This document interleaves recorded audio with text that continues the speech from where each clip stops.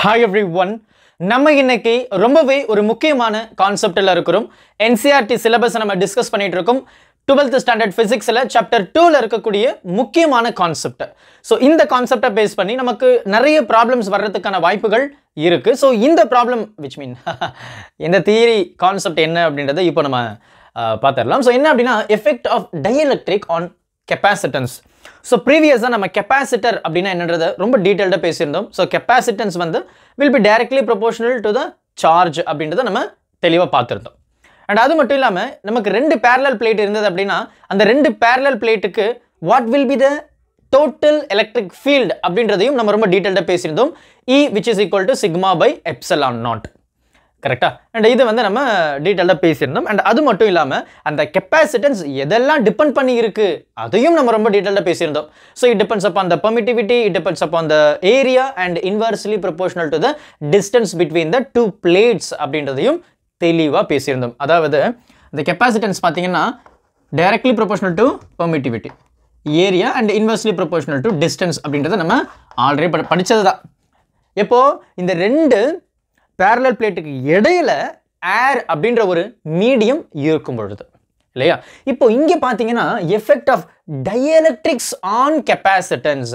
அப்ப dielectric அப்படினு சொல்லும்போது அந்த parallel plate capacitorக்கு இடையில I'm going to keep dielectric which is simply as insulator. அப்ப அந்த ரெண்டு பிளேட்டுக்கு இடையில இப்போ நான் இன்சுலேட்டரை வைக்கிறேன். அது மேபி மைக்காவா இருக்கலாம், இந்த மாதிரி whatever the material plasticsஆ இருக்கலாம், இதெல்லாம் dielectric தான். அப்ப அந்த கெபாசிட்டருக்கு இடையில நான் டயலெக்ட்ரிக் வைக்கும்போது what will be the capacitance? Okay, இது பாத்தீங்கன்னா ஏர் அப்படினு இருக்கும்போது this will be the capacitance. ஓகேவா? அப்போ நம்ம என்ன ரொம்ப சிம்பிளா நமக்கு தெரியும். அதாவது ரெண்டு parallel plate. கரெக்ட்டா? இந்த ரெண்டு parallel plate வந்து நம்ம சார்ஜ் பண்றோம். இது எல்லாம் பேசிக் தாங்க. சரிங்களா? So this is positive plate ஆயிடும். கரெக்ட்டா? Obviously this will be negative plate. அப்ப என்ன ஆகும்? இந்த ரெண்டு பிளேட்டுக்கு இடையில எலக்ட்ரிக் ஃபீல்ட் இருக்கும். அந்த எலக்ட்ரிக் ஃபீல்டுடைய டைரக்ஷன் பாத்தீங்கன்னா இந்த பக்கம் இருக்கும். சரி, இந்த பக்கம் இருக்கும். இப்போ இது வந்து நமக்கு ஜெனரல் கேஸ், அதாவது without any dielectrics in between the capacitor. அப்ப நம்ம என்ன சொல்லலாம்? We know that this is nothing but the area.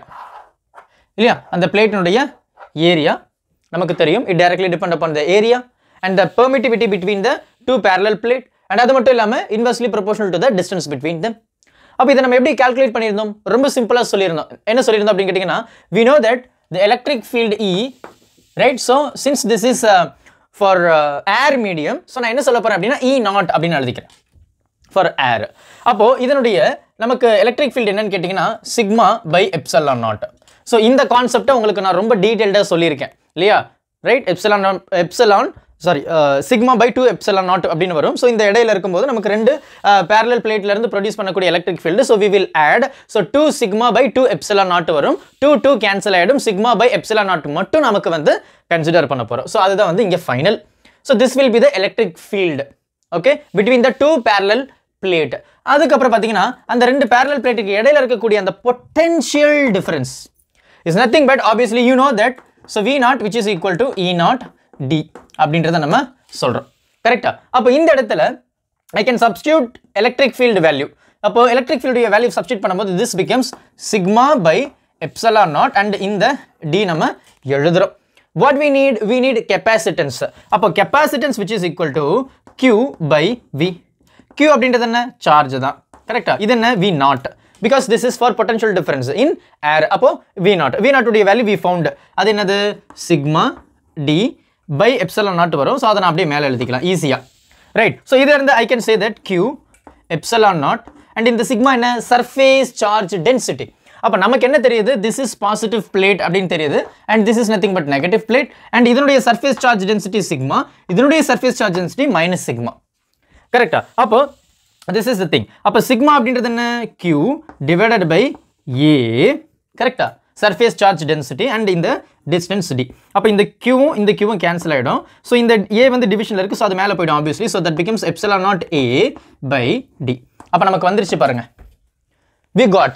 அப்போ ரெண்டு parallel plateக்கு இடையில வெறும் air மட்டும் இருந்ததுனா this will be the capacitance. அப்ப அந்த capacitance வந்து directly proportional to area of the capacitor and permittivity and inversely proportional to the distance between the parallel plate. Distance அதிகமா இருந்ததுனா எனக்கு capacitance வந்து கம்மியா இருக்கும்.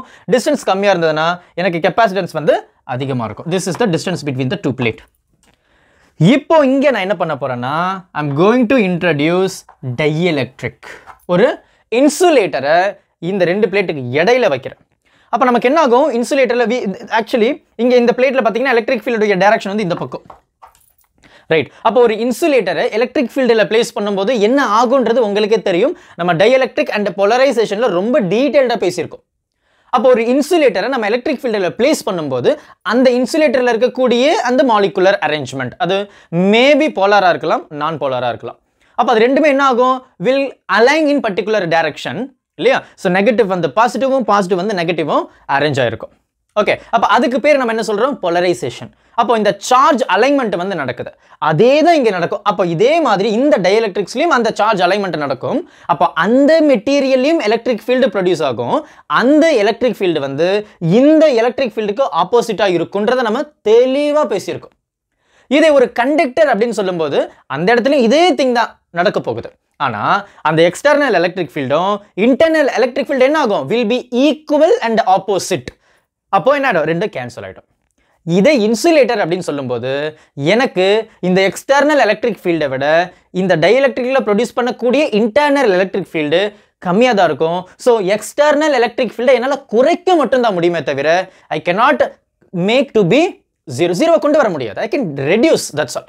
அப்போ இங்கே என்ன ஆகுது எலக்ட்ரிக் ஃபீல்டு வந்து டிக்ரீஸ் ஆகுது. இதுதாங்க ரொம்ப முக்கியமான விஷயம் இந்த இடத்துல. You have to make a note.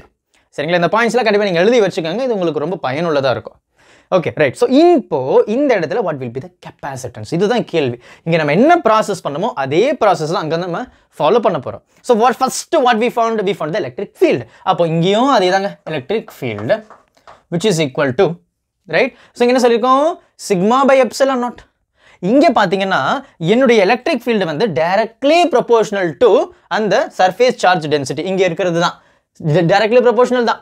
Right. அப்போ இங்கே நம்ம என்ன சொல்கிறோம் அப்படின்னா சிக்மா மைனஸ் சிக்மா பி அப்படின்னு சொல்கிறோம்.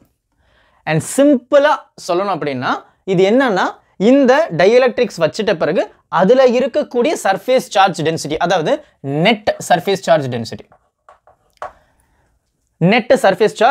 டென்சிட்டி ரைட்டா. ஸோ இது நமக்கு தெரிஞ்சிருச்சு டிவைடட் பை அண்ட் அதில் இருக்கக்கூடிய அதே பெர்மிட்டிவிட்டி எப்சிலான் நாட். சரியா, this is the electric field. அப்போ electric field வந்து directly proportional to this term. It means it is directly proportional to sigma. கரெக்டா, it is directly proportional to sigma தான், டவுட்டே கிடையாது. ரொம்ப சிம்பிளான ஒரு மெத்தட் தான்.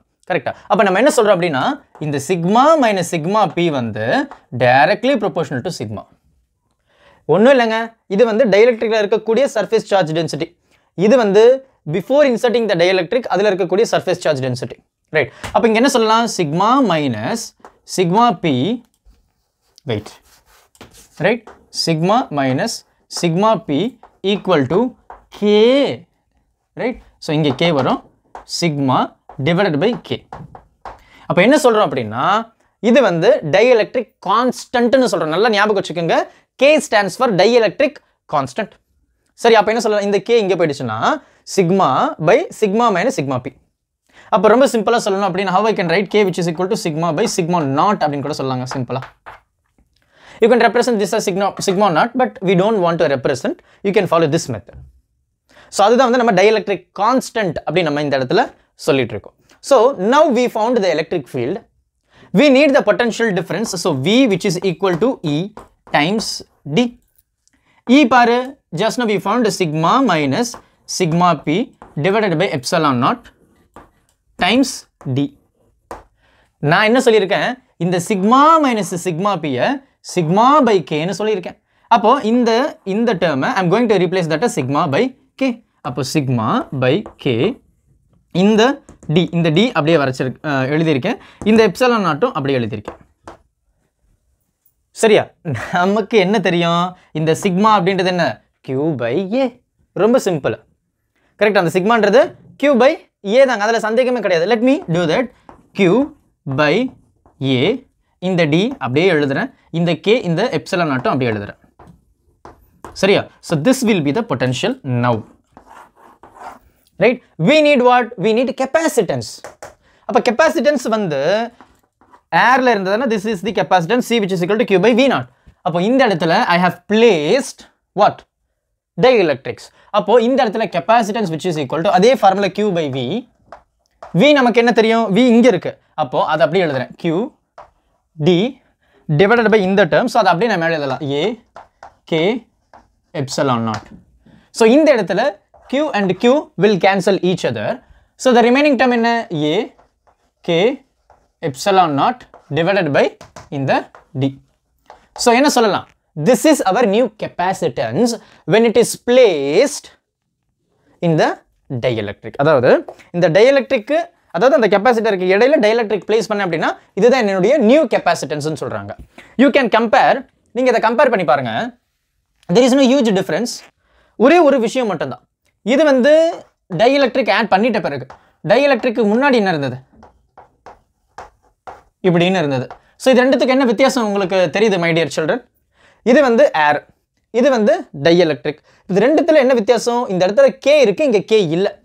நான் முன்னாடியே சொல்லியிருக்கேன், கே அப்படின்றது வந்து டைஎலக்ட்ரிக் கான்ஸ்டன்ட். அதாவது அந்த மெட்டீரியல் இருக்கு பாருங்க, அந்த மெட்டீரியலுடைய டைஎலக்ட்ரிக் கான்ஸ்டன்ட். அதாவது it can hold some electric field, break ஆகாது. டைஎலக்ட்ரிக் ஸ்ட்ரென்த் அப்படின்னு கூட சொல்லிக்கலாம்.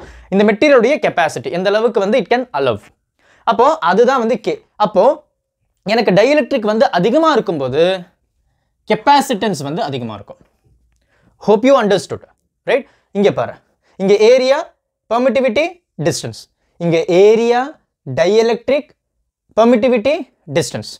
அப்போ இங்கே கெப்பாசிட்டன்ஸ் வந்து இன்னொரு புது டேர்மையும் டிபெண்ட் பண்ணியிருக்கு. அது என்ன அப்படின்னு கேட்டிங்கன்னா டைஎலக்ட்ரிக் கான்ஸ்டன்ட். அப்போ டைஎலக்ட்ரிக் கான்ஸ்டன்ட் அதிகமாக இருக்கும்போது கெப்பாசிட்டன்ஸ் அதிகமாக இருக்கும். டைஎலக்ட்ரிக் கான்ஸ்டன்ட் குறைவாக இருக்கும்போது capacitance குறைவா இருக்கும். We always take K to be greater than 1. K வந்து எப்பவுமே greater than 1 தான் இருக்கும். ஏன்னா 1 அப்படின்றது ஏர்னு வந்துரும் இல்லையா? So always K is greater than 1. ஏன்னா 1ன்றது ஏருங்க, இந்த கான்செப்ட் வந்துரும். சரிங்களா? ஸோ இதுதான் நமக்கு இருக்கிற முக்கியமான விஷயம். அண்ட் இதில் வந்து ஒரு சின்ன சின்ன ரிலேஷன் கொடுத்துருப்பாங்க. ஸோ என்ன சொல்லியிருப்பாங்கன்னா இந்த கே எப்சலான் நாட் அப்படின்றது எப்சலான் அப்படின்னு சொல்லி கொடுத்துருப்பாங்க. ஒன்றும் இல்லை நண்பா, epsilon by epsilon, sorry epsilon not by epsilon R epsilon by epsilon not which is equal to what? K. Correct, right? So equal to K. Suppose என்னுடைய டைஎலக்ட்ரிக் கான்ஸ்டன்ட் 1 இருந்தது அப்படின்னா I can say that this is equal to this. அப்போ என்ன சொல்லலாம்? Permittivity வந்து ஈக்குவலாக இருக்குது அப்படின்றத இங்கே வந்து சிம்பிளாக வந்து நமக்கு இங்கே டினோட் பண்ணியிருப்பாங்க. நமக்கு அதுதான் கடைசியில் சொல்லியிருப்பாங்க. பாருங்களேன், ஈக்குவல் டு கேன்னு சொன்னா பாருங்க, பெர்மிட்டிவிட்டி. இது சர்ஃபேஸ் சார்ஜ் டென்சிட்டி, இது பெர்மிட்டிவிட்டி. ஓகேவா? So K always greater than 1, அதை எப்பவுமே நீங்கள் ஞாபகம் வச்சிருக்கணும். அப்போ ஒரு கெப்பாசிட்டரில் டைஎலக்ட்ரிக் கான்ஸ்டன்ட்டுடைய வேல்யூ அதிகமாக இருந்ததுன்னா கெப்பாசிட்டன்ஸுடைய வேல்யூவும் அதிகமாக இருக்கும். ஓகேவா? ஸோ பொறுமையாக பாருங்கள், ரொம்பவே சிம்பிளான டாபிக் தான், நீங்கள் கஷ்டப்பட்டு படிக்கணும்னு அவசியமே இல்லை. ஒரு பேசிக்கான டாபிக். டவுட்ஸ் எதனா இருந்தது அப்படின்னா மறக்காமல் கமெண்ட் பண்ணிடுங்க. அண்ட் இந்த வீடியோவை உங்களுடைய நண்பர்களுக்கும் மறக்காமல் ஷேர் பண்ணிடுங்க. Thank you. Help others with a smile.